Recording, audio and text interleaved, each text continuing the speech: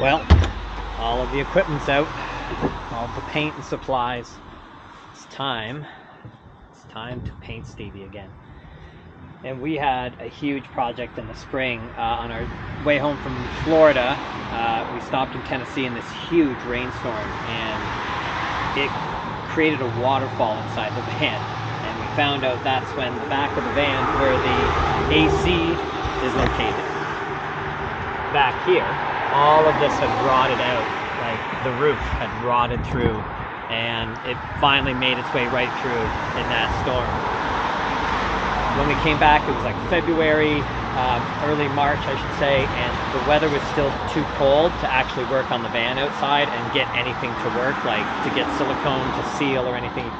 This is actually, here, all the splatter is from black silicone sealant we put in, and then it got too cold and it never solidified, and we got a rainstorm and it all just sprayed out. So in the end, to fix this thing, because our cap was starting to delam, it was starting to come off, and this like drainage trough here for the water or the rain when you're driving, it had started to rust through into the roof because water would sit in here. So we bought some fiberglass tape and resin, and we literally, as you can see, there's the fiberglass tape.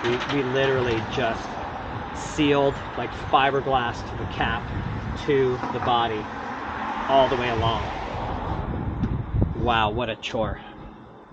So it looks pretty good. There's a couple of tiny rust spots coming through, so I'm going to grind those out tomorrow. But to make sure we have no more leaks, because that is, the van is ruined if there's another leak. To make sure there's no more leaks, I'm going to tape off all the windows, and I've got leak seal spray. It's this rubber spray, and it's done wonders on the van so far. We used it to fix part of the back, and it works great.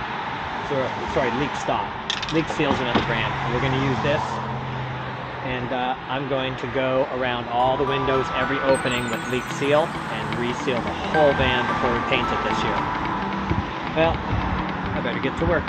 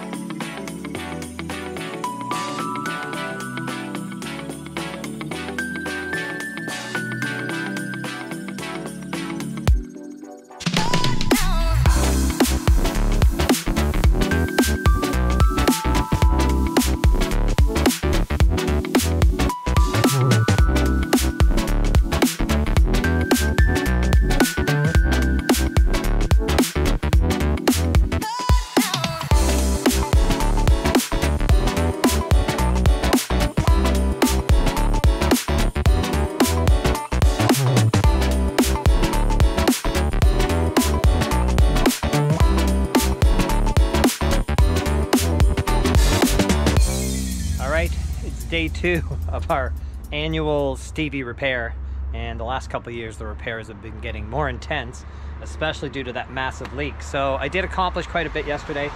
I managed to leak seal around all of the windows, and Leak Seal is just a rubberized spray, but it gets into every little nook and cranny.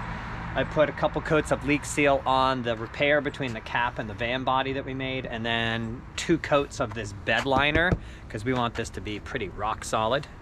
And then, of course, the dreaded AC area where the main leak happened, and we got about an 1/8 to a 1/4 inch of rubber that I have put down on here now, and it looks pretty shitty right now, but don't you worry. Once we paint this all gray again, it'll look just fine once we put the screens back on. And at this point, with a 23-year-old van, if you think we care about exactly how pristine it looks, not at all. We just want this thing to keep taking us on road trips and keep us dry when the weather's bad outside. All right, lots to do today still, so better get to work. I gotta grind out some few little rust spots and put a bit of Bondo in and clean that up. And right now I think I'll put one more coat of Leak Seal on the front 3 windows. Because hey, why not? Let's just make sure that I do it right this time, so once it's painted, it lasts the year with no leaks.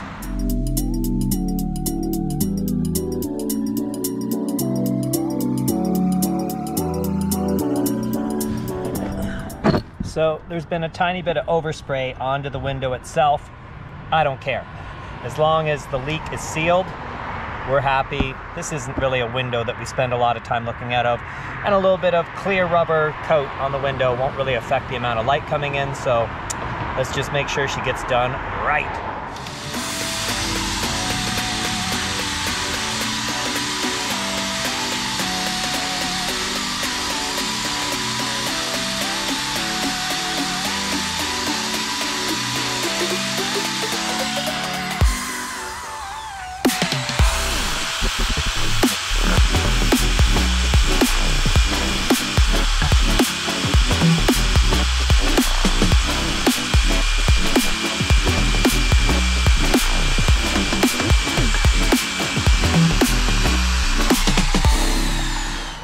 All in all, not too bad today. Not too many repairs to make.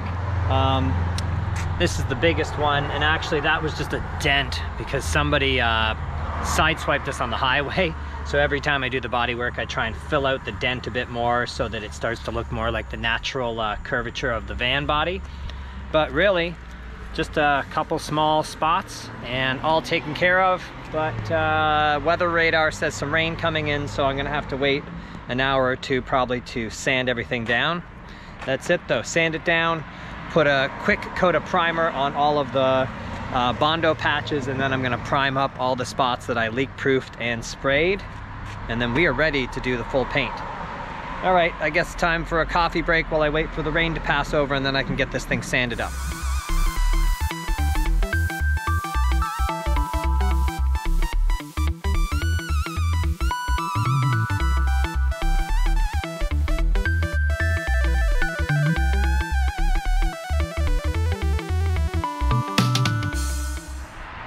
So, as always, just an enormous job to get this thing done.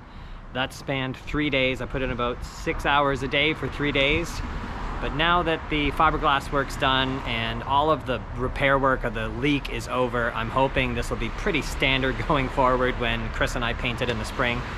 But yeah, the two of us came out here, finished it off in about 4 hours. I was gonna do a time lapse of us painting the van, but of course, got so into just getting the job done that I forgot to get the camera out. Anyway, let's show you the finished product. Stevie's got his new camouflage fan cover on the roof, and he's looking great with his fresh new paint job.